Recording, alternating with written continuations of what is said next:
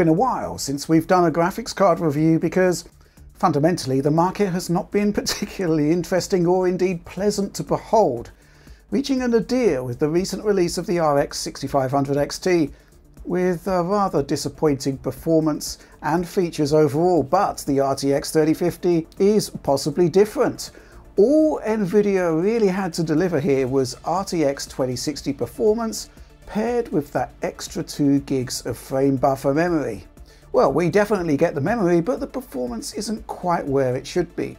We shall see that it's still capable of good results, that you can use ray tracing features and DLSS, but even limited to 1080p testing, you'll find that there are games that can't sustain 60 frames per second, even on optimized settings. Quick word on the card we're looking at here from Gigabyte. It's a Gaming OC 8GB version with a perhaps excessive triple fan design, copper heat pipes, a dense fin stack and even a spot of RGB lighting. Ports wise, we're looking at 2 HDMI 2.1 ports and a duo of display ports with power delivered via one 8-pin PCIe input. Now there is no Founders Edition or reference board for this one, so you'll likely see a bunch of factory OC models just like this one.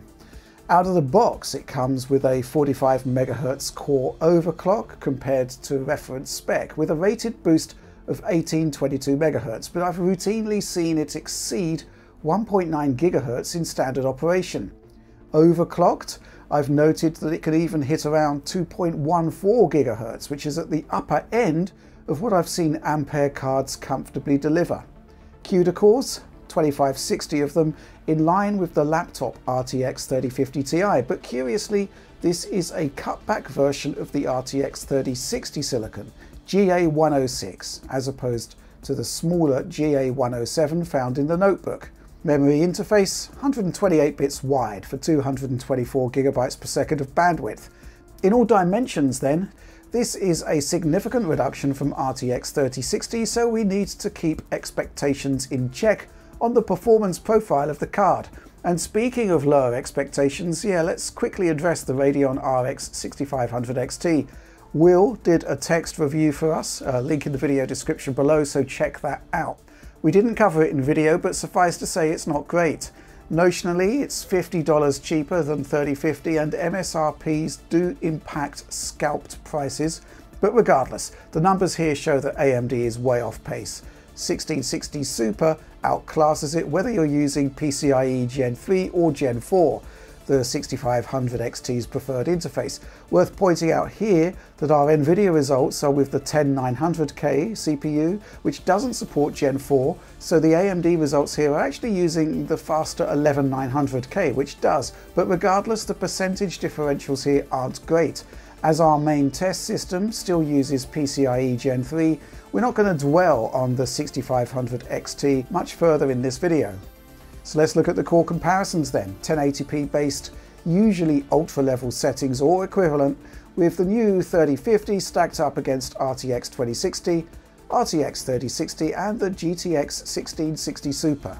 Now the 1660 Ti is perhaps a more natural comparison point, but the Super was a fair bit cheaper at launch and was only a few points off the performance level of its Ti counterpart. So let's dig in. With Borderlands 3 you can get an at-a-glance look at the differentials really. It doesn't change too much across the board. In this case the 3050 is 10% faster than the 1660 Super, but the 2060 has a 14-point lead. The specs suggested a gulf between 3050 and 3060 and that's what we get. The top-end GA106 card, 36% faster. Control. It's a meaty workout for our GPUs for sure at the high setting with no ray tracing, even at 1080p. The 3050 is about 7 to 8% ahead of the 1660 Super, but the 2060 scores a 22-point advantage over 3050. Meanwhile, the 3060 has a frankly gigantic lead over the new offering, delivering 56% of extra performance for a notional 32% increase in MSRP. This is one of the poorer showings for the 3050 in terms of percentage differentials. Assassin's Creed Odyssey has a tradition of closing the gap on differences between GPUs of various strata, especially at 1080p resolution, where the CPU limitations of the title are keenly felt. However, here, 3060 is still 32% ahead, 1660 Super is 9 points worse off than 3050, 2060 9 points better off. Okay. Shadow the Tomb Raider next. A vanishingly small gap here between 1660 Super and 3050 in the 4% region, favouring the new card overall. The 2060 pushes ahead with an 18 percentage point advantage, rising to a big 37% lead for the RTX 3060. I mean, I could go on, but I think you get the idea. A quick look at ray tracing performance here, where our stock benchmarks are at 1440p, which is a touch unfortunate for lower tier cards like the RTX 3050, but far more so for the RX 6600, which we've chosen to stack up against it. Interestingly, 3050 is pretty close to the 2060 here in Battlefield 5, with the two cards sort of battling it out, but the 3060 is way ahead with a 34-point lead. RX 6600 is a more expensive card notionally, but the 3060 still streets ahead. Metro Exodus, not great. The 3060 extends its lead to 44%, while our numbers give the RTX 2060 a 15 percentage point lead. Interestingly, AMD's RT performance gets much closer to the 3050 on this one. Finally, Control. Don't expect good numbers from AMD here, as raster performance is significantly lower to begin with, before factoring in RT. Regardless, the RTX 3050 is 12% to the better overall compared to the 6600, but the RTX 2060 delivers a 20-point lead. With that in mind, the 3060's 51% advantage over 3050 is perhaps expected, but certainly it's not great news for the new RTX offering. So those are the raw numbers, and I'm going to level with you. I was looking for 2060 level performance out of this one because we have 3 years now of the 2060, essentially setting the baseline for performance in ray-traced titles, a set target for developers to aim for at the absolute lowest level. Now the bar has been set even lower, which I can't imagine is particularly helpful. It's all the more frustrating because the one key limitation of the 2060, its 6 gigs of frame buffer memory, has been addressed with the 3050. Also, if we look at how the ampere lines equate to Turing, what you see is the value proposition gradually diminishing the lower down the stack you go. RTX 3080, Ti 3090, they're in a class of their own, of course. 3070, similar to 2080 Ti with less RAM. 3060 Ti is on par with 2080 Super effectively.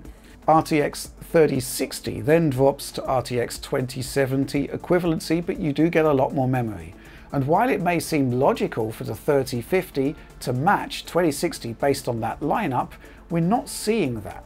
We're clearly significantly beneath that threshold. Still, in a recent video I did on a Razer laptop with a mobile 3070 chip, I suggested that in addition to percentage differentials, we should actually maybe play some games at console equivalent settings, or better, Alex's optimized settings.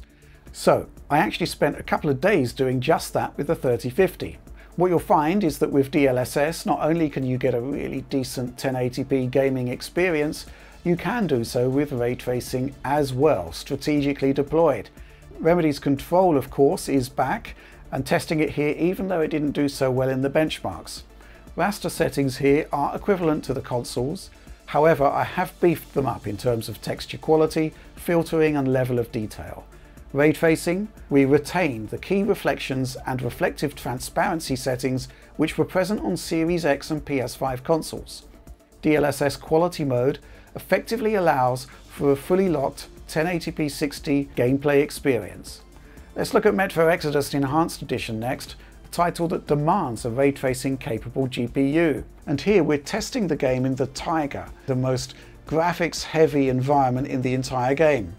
Again, we're getting a perfectly good 1080p 60 experience with no frame drops, but yes, this does require strategic settings adjustments. These are effectively on par with the consoles as close as can be delivered on PC, with the added benefit of tessellation, a feature not even Series X and PlayStation 5 have. Again, what's making this possible at such a consistent performance level is DLSS quality mode. Drops occur at the ultra raster settings, but that's perhaps worth the price if you have a G-Sync or FreeSync display, which really delivers big benefits across the board for all GPU users, but especially so between 50 to 60 frames per second on lower end graphics hardware. So some titles are just so super optimal on PC that maybe you don't need DLSS. Doom Eternal, for example, on ultra settings across the board here, with Ultra RT, again delivers 1080p at a locked 60 frames per second.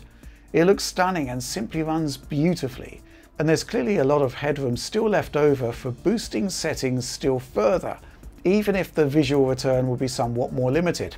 Still, dynamic resolution scaling, that is an option in this game and it works really well. So yeah, you could ramp up the settings and just turn on DRS. You'd still be locked to 60, and that is indeed worth investigating. Sticking to non-DLSS titles now, how about a look at Microsoft Flight Simulator? I tried out the DX12 beta path for this one, locked resolution to 1080p native, but used full-on ultra settings with draw distance at a locked 150. By and large, this is on par with Series X settings with a couple of minor enhancements. This is a hard ask for a more budget-orientated GPU, so I also used the console equivalent 30 FPS caps. High frame rates aren't especially important for this type of experience, which is all about the eye candy. I'm fairly sure the GPU coped pretty well with this one, with the exception of intrusive stutter that happened mostly at low altitude and often with fast panning of the chase camera. The stutter is a well-known CPU issue. 3050 acquitted itself fairly well here, I'd say. Flight Simulator still looks incredible, and certainly the settings here are significantly higher than Xbox Series S, which the 3050 routinely outperformed in these tests, either in terms of frame rate, resolution, features, or all of them. Other tests revealed that the circa 1660 Ti level raster performance still holds up in optimized settings environments, for the most part. I set Forza Horizon 5 to settings equivalent to the console's performance mode, but again with resolution set to 1080p with a VSync 60 FPS limit. As the initial intro drive kicked in, I was concerned to see some minor frame rate drops. And remember, a Series S is doing this locked to 60, albeit with dynamic resolution scaling. Beyond that though, the intro drive ran without issue, even in the jungle stage, which is pretty demanding on the GPU. To get some further testing from a different area of the game, I used the benchmark, which again showed some minor drops. It's at this point where you're thinking to yourself, well, if we're on the cusp here, I really could have used 2060 level performance. Halo Infinite, without putting too much of a fine point on it, PC performance on this one is not great. Using Alex's optimized settings, which are a minor upgrade over console equivalents, the intro missions play out flawlessly at 1080p 60, but once you enter the open world, as you're seeing here, it all seems to go rather wrong. While there's the sense that 343 haven't delivered a particularly good PC version, well, again, I'd say that the extra horsepower is clearly missed here. There is actually pretty decent dynamic resolution scaling support in Halo Infinite. Turning it on does seem to help immensely in producing a much more stable experience. The main issue with it is that it requires you to use the in-game VSync and the in-game frame rate limiter, and therein lies the problem. Despite identifying issues with the game's VSync implementation months ago, it still drops frames for some bizarre reason. 343 still hasn't fixed it. And yeah, while we're on the subject of that, cutscene jerkiness hasn't been fixed either. Not that either of those things are anything to do with the 3050, of course. Let's wrap it all up then. GTX 1660 Super / TI class raster performance with RT features, DLSS and all of that good stuff. I mean, it's fine, it's pretty good. You can get pretty good results with it, as I've demonstrated. 8 GB of frame buffer memory, yes, it's what we need. Better performance than the closest AMD alternative, absolutely, it's much better than the 6500 XT. Plus, it has a fully featured modern media acceleration block that the 6500 XT lacks. These are all good things, but dropping off pace from RTX 3060 and raster performance just comes across as an unnecessary cut, to be honest. It reinforces the view that the lower down the GPU stack you go, the less progression there is in gen-on-gen upgrades, in an area of the market where we actually need to see the reverse. I guess there's room here for a 3050 Ti. There's certainly more performance untapped in the GA106 silicon, but I believe we're seeing too much segmentation in the graphics market already. All told then, we have a decent enough product, just a step or two away from being a genuinely good one. And yeah, that's it. That's the video. Like, subscribe, share, ring the notification bell for, well, instant notifications, and do consider the DF supporter program. Exclusive content, exclusive access to the team, spades of early access, downloads in super high quality of everything we do. It's awesome. But that's it from me for now. Thanks for making it all the way to the end of this one, assuming that you did. And thanks for watching and indeed supporting Digital Foundry.